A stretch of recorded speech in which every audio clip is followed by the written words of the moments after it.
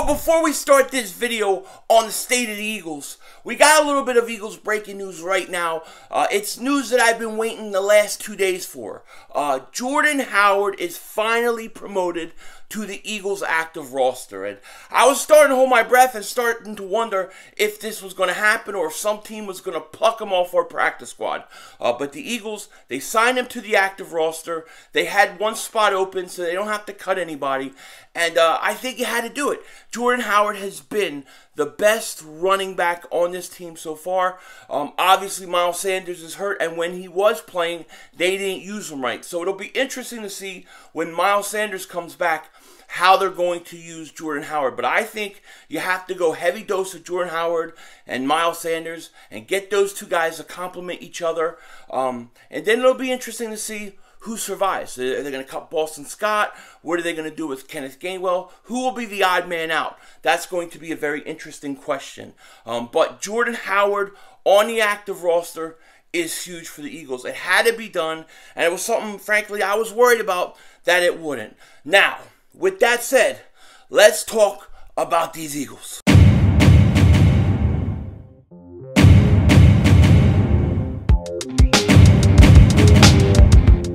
Dallas still stinks. Everybody doing? Dingbat here, and I hope everybody's having a great day. Hope you guys are doing well. So, you know, it is late at night. I just got home a little while ago. The football game is almost over.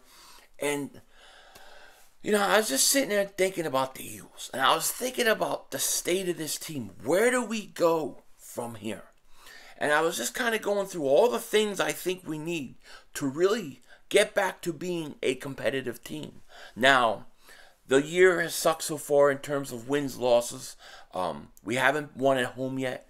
We're week 9 and still have no home games that we won. That's horrible. That's horrible. I don't remember things like that. I don't remember a defense that allowed quarterbacks to go 31 to 34, 32 to 38, having a 75.5 completion percentage against our defense. I don't remember it. I don't remember Buddy Ryan ever. He would never put up with it. Jim Johnson would never put up with it. Bud Carson would never put up with it. Yet, Jonathan Gannon does. He does. And when I look at the state of the Eagles right now, going into the second half of the season, I look at it like this. I start with the GM. Do the Eagles have a GM? And the answer is no. I don't believe they do have a GM. And I believe that they're in a critical stage right now going into this offseason. And we're still a ways off. But the Eagles are going to have a lot of picks. They're going to have potentially 3 number 1 picks. The last guy on earth I want making those picks or being in charge of those picks is Howie Roseman and the analytics department.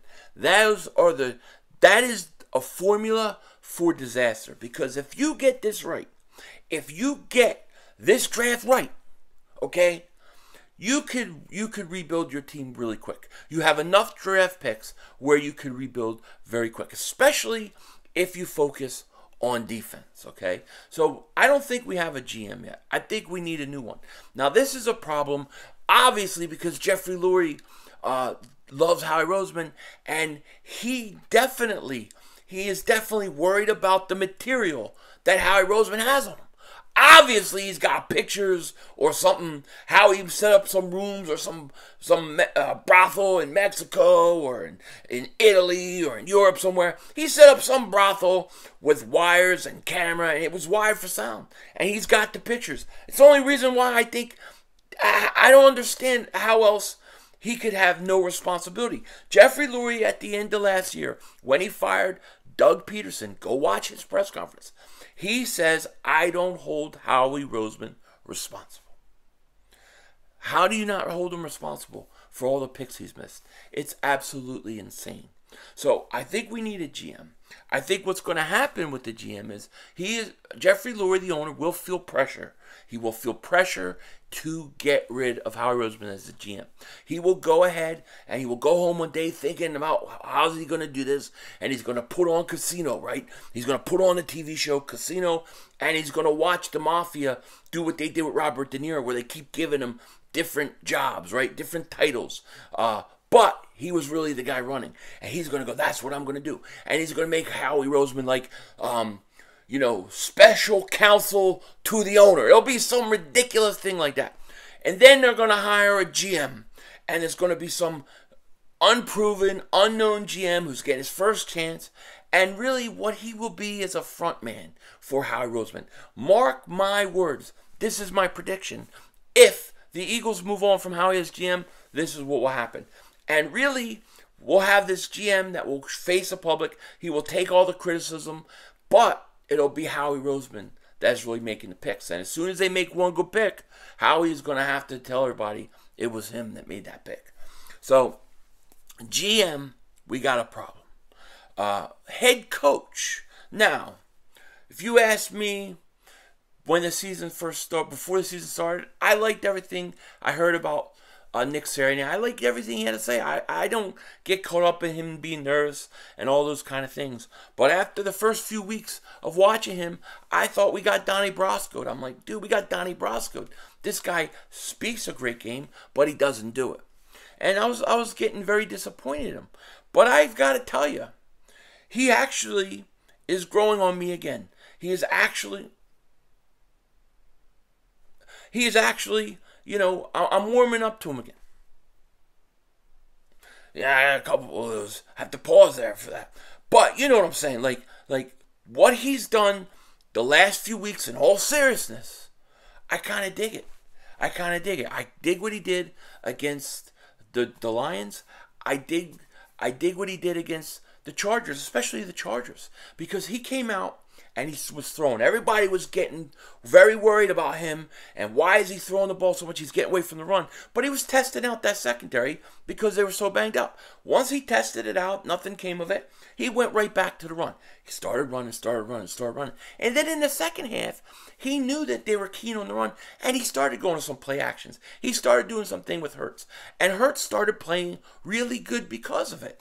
And I thought he's coached a good game. So right now, as we're sitting with the coach, I'm going to say he should stay. Right now, today. Now, maybe this changes.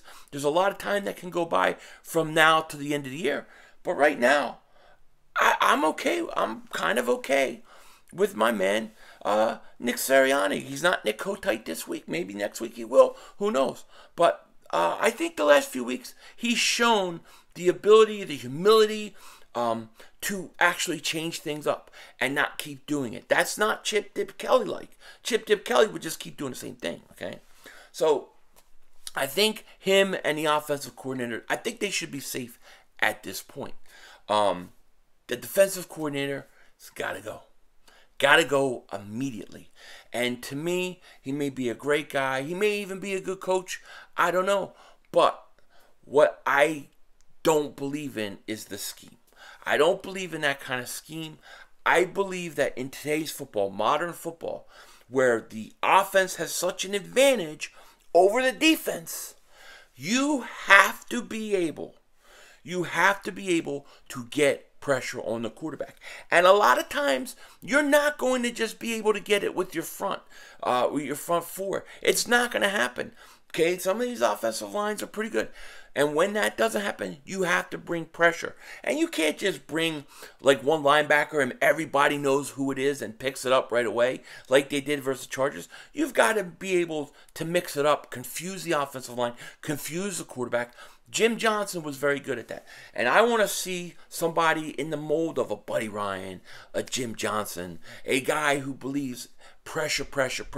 A perfect example of a defense that I really like watching, that you should watch, is the Arizona Cardinals. Their defense brings pressure. It brings heat. And I'm a firm believer in that. So I think the coordinator has to go. And then when you look at the roster and you look at the players on this roster, okay, let's start with the offense. We have some foundational pieces to build upon. We have Devontae Smith, Quez Watkins, Dallas Goedert. Maybe you gave up on Rager, I don't know. Miles Sanders. To me, those are all young, skilled guys you can build on. Jordan Mailata. Landon Dickerson is a beast right now. He's a beast right now. And he's playing really well. Another guy to build upon, okay? So you have some young pieces on offense. Now, you're asking, well, what about the quarterback, right? What about Jalen Hurts? And my answer about Jalen Hurts is in all truthfulness, all honesty, I don't know. I don't know. I am undecided on the quarterback. I am undecided. I believe that he should play out the year, and we should see how he comes along and give him the opportunity to get better and better. I think with Nick Sirianni changing the game up the way he has, I think that we're actually going to see if Jalen Hurts is developing. Now, I really wish he would have had a chance to go out and try to win that game versus the Chargers. Not so much just because I wanted to win, but I wondered in that fourth quarter, in that second half, I thought Hurts started to play pretty good. And one of the things that I started seeing him do was actually sit in the pocket. He was actually sitting in the pocket, okay? And he delivered a couple strikes. I think that's big. Could that be that he's taking the next step? We need to give him more time and see. I think to be fair, you have to give him this year at least. I think after this year, you gotta make a decision. And the reason I say you have to make a decision is because of the picks that you have. You're not gonna have 3 first-round picks next year. You have them this year, so you have to figure it out this year. So right now, I'm undecided on Hurts. I don't know. There are things I don't like about his game. I don't think his arms is very strong. I don't think he's always very accurate. I think he gets one read and he goes. But then again, when all the things I just named and all the things I mentioned, I believe are things that can be improved, at least to a certain degree. Maybe you can't go out and have the, go from not having a big arm to having a Donovan McNabb arm or a Ken or a John Elway arm, Warren Moon arm. Maybe you can't have that, but you can improve it. His accuracy can improve. That's the most important thing. You don't have to have if you don't have a big arm in the NFL, you have to have a very accurate arm. And those are things that he can improve. So I think the only fair thing to do with Hurts is to let him play it out. Let him play it out, and then we'll see. We'll see from that point whether he is or not. And I'll tell you when we get to the end of the year, I'm going to say, yeah, I think he's a guy. I don't think he's a guy. If he continues to do what we've seen most of the year, I would say he's not the guy. However, now that the Eagles are playing things a little different, maybe he'll have that chance. I don't know. I'm very back and forth on Hurts. I'm trying to be as fair as possible and give this guy a chance. I kind of know what Gardner Minshew is. You know what I mean? So I would rather just let Hurts play and see what he develops into. So quarterback, I don't know. Now, when you look at the defense on this team, the defense, to me, is atrocious. The defense needs a complete rebuild. The defense, when you look at this defense and you say, okay, look, in 2-3 years, when the Eagles, we would hope they're ready to compete after this draft. Who right now on this team can I squarely say he's a foundational piece that I have to build my entire team around? There's some pieces that you may keep on defense, but there is not that guy. I don't believe the Eagles have those pillars on defense where I can say, I'm building around him. It's like the Eagles of old. I'm building around Brian Dawkins. I'm building around Reggie White, Jerome Brown, that defensive line. I'm building around Seth Joyner. They don't have it. They don't have it. They have Avonte Maddox. I think he's a good role player. I think he's having a better year. Kevon Wallace, we don't know what he has. Josh Sweat just got an extension. I don't know that he's going to be a premier pass rusher at this point. Javon Hargrave, great player, but Javon Hargrave is in his prime right now. What's he going to be in 3 years? You see what I'm saying? We don't have young foundational pieces. Shut up, dogs. You know what I'm saying? We don't have that. We don't have dogs on defense. We don't. And we need it desperately. We need it desperately. So, I mean, I'm just thinking about none of these lines. I like TJ Edwards. I like Davion Taylor. I hope they can develop in something. But there's no blue chip players on defense right now that I could say in 3-4 years this guy is going to be something special.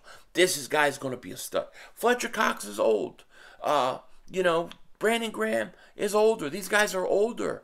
They're winding their career down. In 2-3 years, they're not going to either be on this team or they're not going to be what they were. You got to find guys. Darius Slay, in a few years, I don't know if he's going to be on this team. Steven Nelson, same thing. So I don't know who we have on defense to build around. There's nobody. Now, maybe some of these guys will develop, and that's great. But right now, we don't have anybody. That's why the best and the quickest way for this team to get better is for Jalen Hurts to actually work out. That's what we should all want. We should want him to work out so that we can take those 3 first-round picks. Here's what I would do. I would get those 3 first-round picks. You right now are picking 3, 7, and 14. I would take that 14th overall pick. I would trade it for a second this year and a first-round pick next year. Somebody will give you that. And then what I would do is I would make sure I have at least 2 first-round picks next year, and I would have the 2 first-round picks this year plus that extra second. And then on defense, I would take the best pass rusher I can at 3. If he's the premier, I'm assuming that he's the best player on the board too. I take the best defensive player on the board regardless of position. But let's assume it's the defensive end from Oregon. I would take him. Then I would take either Stingley or this kid Hamilton, the safety. And I would come out of this draft, come out of the top 10 with 2 blue chip players that I can build my defense around. Now you have foundational pieces on defense to build around, and you start building. That's what this team has to do. But some things are going to have to happen. You have to get a GM in here who knows how to draft, knows talent. The Eagles spend too much time on analytics and not enough time trusting the scouts who can look and knows if guys pass the eye test. I trust the scouts much more. So to me, that's what it's about. Right now, when I look at this team, you need a GM. You need to keep letting Hurts play and find out what you have in a quarterback. You got some pieces on offense to build around, no doubt about it. But you got a lot of pieces you got to get on defense because I don't think they have a lot. So to me, when I go in all season, it's all about the draft. I may spend a little money here or there on free agency. I'm not going to go crazy. I'm going to build this thing up right over the next 2 years. That's what I would do. That's how I would handle this. If I was the owner, I'd get a new GM. I would let my coach probably have another year if we base it upon the season being over today. And then I would really focus on getting as much quality talent as I can. And I would focus early in the draft, very heavy on defensive end, corner, safety, linebacker. And then you can mess around and keep building up that offensive line. That's how I would go about it. That's where I think the state of the Eagles are at this point. This was just on my mind all day. I was thinking about it, and I wasn't even going to put a video out today, being that it's Tuesday when you're seeing this. But I was like, you know what? I got to get this off my chest. So here you go, a rant, a rave. What are you going to do? Let me know what you guys think in the comment. Where do you think this team is at right now? Besides, just stinking. And where do you think we go? And where do you start? Let me know in the comment section. Oh, by the way, the other thing they got to do, alternate jerseys, buddy.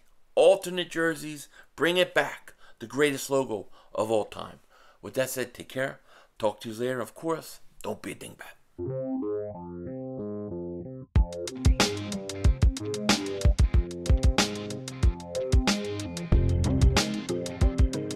Yo, money! Oh my gosh, this kid. I just got finished doing a Philly Reacts video for my channel members, the Dingbat superfans. I just got finished doing one because it was requested.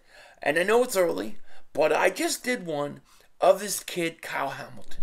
The safety from Notre Dame, 6'4", 219 pounds. He reminds me of Cam Chancellor. That's who he reminds me of, Cam Chancellor of the Seahawks. This kid's a stud. This kid's a stud. This is the kind of player we need. We need blue chip studs like this to change this defense around. This is exactly what I'm talking about. Now, I've got to see this kid run a 40. But if he runs a good 40 with that 7th pick, I'm thinking about it. But we'll see how it turns out. But this kid, Kyle Hamilton, I love you.